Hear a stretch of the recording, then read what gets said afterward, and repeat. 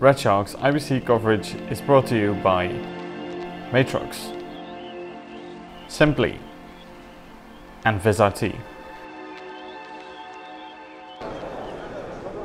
So, what's new for the Vizrt group?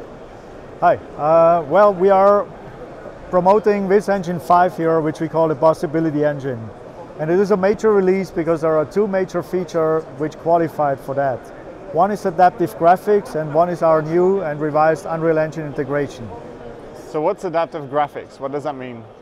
Adaptive graphics is our approach to solve the problem, to have the best looking graphics regardless of the format or screen size that you're trying to broadcast to. Our customers have been doing this very successfully for linear broadcast and large screens, but it is a lot of work currently with our tools to create all the graphic formats for square video, vertical video, or 16:9 for mobile devices. Now with adaptive graphics, we are giving you for the first time the possibility to create one scene and parameterize it according to your needs. And this goes beyond just the formats and aspect ratios. You can also use that for different brandings. So, just explain to me why this is important for the end customer. What makes it so much easier then? Well, it's a time and cost saving factor on many aspects. The creation itself is already the biggest cost saving that you're introducing. Because I said, like before, you needed a single scene for every single output format. Now with adaptive graphics and our Flexbox approach, you can work on a single scene, rig the scene for controls, make sure that the content that is important to you gets visible depending on the format that you're using, plus you can QA it directly in one environment. And why is this kind of centralized approach? It might be easy to understand, but like, why is this so important? What kind of makes the difference then? It is important to have an overview of all the formats at the same time, to adjust the animations, to adjust the layout for all of them simultaneously, instead of going in and out of different scenes and trying to match everything up. Flexbox is a familiar approach from the web development, and people are used to the terms and terminologies that we're using there. So the switchover should be super easy. So we covered the creation of adaptive graphics, but the cost saving and the reduction in errors also continues on the control side of it. You can cascade multiple engines producing for all the different formats, being controlled by any of our control applications. Trio is the first one that is aware of adaptive graphics and has the possibility to show you all the different previews, but all the others will follow soon. But control is already possible today. So, but you also have adaptive storytelling. Correct. Adaptive graphics is an integral part of adaptive storytelling. But you know, when you're looking at graphics, it's hard to define where graphics start, where graphics end. So we just consider every media asset equal in rights.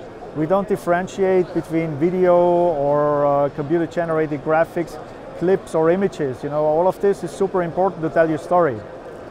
Now, adaptive graphics solves the problem of adjusting your graphics for the best viewing experience when it comes to reading and understanding the content. Adaptive storytelling involves all the rest of the media. So we have several customers replacing switchers with software-based approaches. And if you are bringing that into the equation together with automation, adaptive storytelling gives you brand new possibilities on how you can automate that broadcast simultaneously to large screen 16:9, small screen 16:9, square video and vertical video, by making sure that the ecosystem understands what is the best possible visualization shot or angle of the cameras or the framing of the content according where it's being used, on large screens, square or vertical. Now, you're also already working with Unreal now, right? We've been working with Epic and an Unreal integration since 2017, but since you know, all render platforms are developing, we are now on our third iteration of the Unreal integration. And this is the most powerful we've done so far. We actually rewritten it from scratch and we're using DirectX 12 to make sure that the users can utilize all the functionality, the advanced functionality that's available inside the Unreal Engine, like for example ray tracing.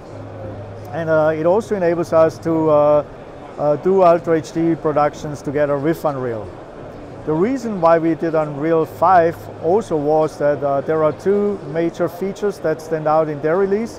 One is Nanite, which allows you to render very large landscapes without having to optimize it manually prior to bringing it on air and making sure it runs real time. This is something a lot of our customers requested, both from sports, but interestingly enough also from news, so they can paint a way bigger picture than just a virtual studio. And the second feature that stands out in Unreal 5 is their dynamic lighting, and this is called lumens. Unreal integration also means the controllability of Unreal, and we redid it from scratch as well. So we added functionality which is similar to our control objects inside Viz Engine, giving you full control over the assets in Unreal directly from our control applications through MSE. So if that wasn't enough, you also have something to tell me about Vizrt Cloud. Right. I mean, software, IP, and cloud is important for us as a company.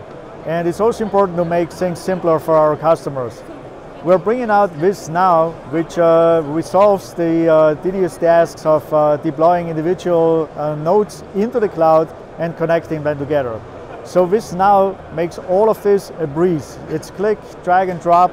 You enter credentials and you're defining the time at which you want to have your live production available to you, and it will make sure that it gets deployed correctly.